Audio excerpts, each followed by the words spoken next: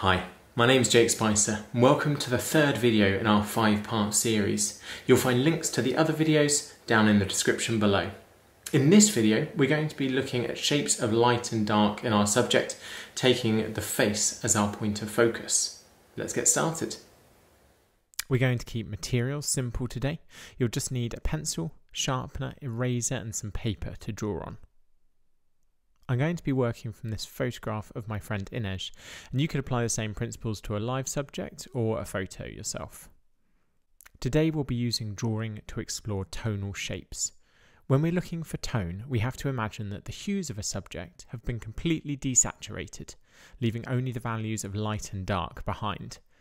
To make this video simpler, I've desaturated the photograph I'm working from to make sure that I'm not being distracted by other aspects of colour, and you could try the same yourself. In the last video, we looked at how negative spaces can help us to see our positive subjects more clearly. Although negative space surrounds the head, its application is more limited than in a subject like hands, so we're going to stay focused on the shapes within the subject. This week, looking at the shapes of differing tonal values that make up the face. If we posterise the photo of Inej, we can start to group the shapes we see into the darker tones that define the features, the hair and the deeper shadows, the mid-tones of the shadows cast on skin and the shirt collar, the lighter tones that make up the majority of the skin, and the lightest tones which define the illuminated portions of the face and shirt. The jigsaw puzzle of tonal shapes all fit together to make the face as we see it, from our current angle and under these particular conditions of light. In today's exercise, we're going to explore them one at a time, making a linear map of those tonal shapes without trying to represent the tonal values themselves. The edges of those tonal shapes are particularly important. Sometimes it will be difficult to tell where one area of tonal value stops and another starts, like at the edge of the skin around the nostril, where one grey merges into another.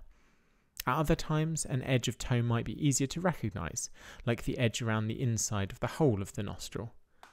The weight and clarity of your line should reflect the confidence of your observation, with a firmer mark suggesting a definite edge and a more exploratory line feeling around the subtle limit of a highlight or a gentle transition between tones.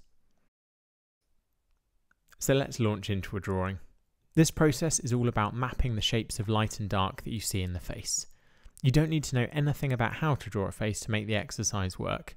In fact, you should forget everything that you do know so that you're just looking from one jigsaw puzzle piece to another, trying to recognise the particular character of each shape and fit it next to the corresponding shape in the drawing. It's a good habit to establish some big limits first. Top, bottom, left and right limits of the head, followed by the most obvious shapes of dark. Work in simple rough lines as if you were hewing the head from a block of marble, cutting out the rough shape in simple confident strokes before going over with another pass to refine what you've already established. Lightly erase the first stage of the drawing, leaving its ghost behind to guide your next marks. Then start from a clear shape and pass through the face again, employing finer marks to record more focused observations. In this second pass, pay close attention to the specific character of shapes and be rigorous in your observation of the spaces between the more eye-catching features. Forget that an eye is an eye or a nose and notice the specific shapes of the white of the eye between eyelash and iris, or the dark jelly bean-like shape of the nostril, the soft-edged triangle on the right cheek. By focusing on the shapes themselves and forgetting about the features that they represent, you'll be able to free yourself from the assumption of what you think the shape looks like, opening your observational process up to the face that is in front of you, rather than the generic face that exists in your mind.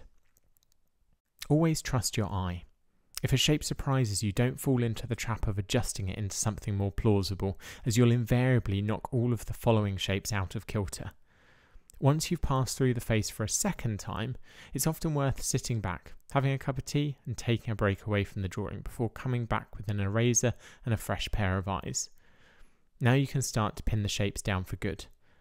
Work through your drawing one shape after another, flicking your eyes back and forth between what you've already drawn and the subject you're drawing from.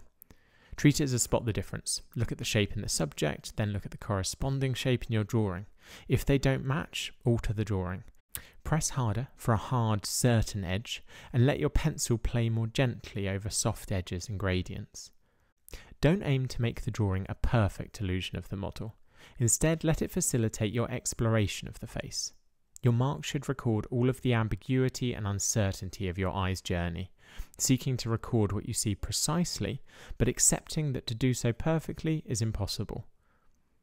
This drawing is going to serve as the base for one of the exercises in our next video, where we'll use the graphite grey from the Shade and Tone mixed media set to add tonal values to the map of shapes. But it could remain an end in itself, or it could be the framework for further tonal explorations. One little thing to note is that the edges you're looking at are tonal edges, boundaries between areas of contrasting light and dark. Sometimes they're hard edges, sometimes soft, but they relate to the subject as you see it. Last week we explored contour, which is subtly different. It's a physical edge which we know to be there even when we can't always see it.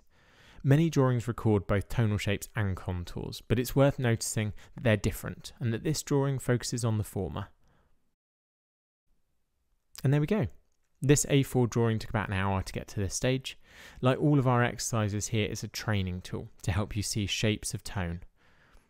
The same process could be applied to pretty much any subject, especially those lit by clear directional lighting. It doesn't have to be a portrait. In our next video, we're going to be building on today's lesson, adding a little bit of colour using the Shade and Tone pan set. If you share any of these drawings on social media, do tag me and Derwent in any posts you put up. It's always really lovely for us to see your work. See you next week.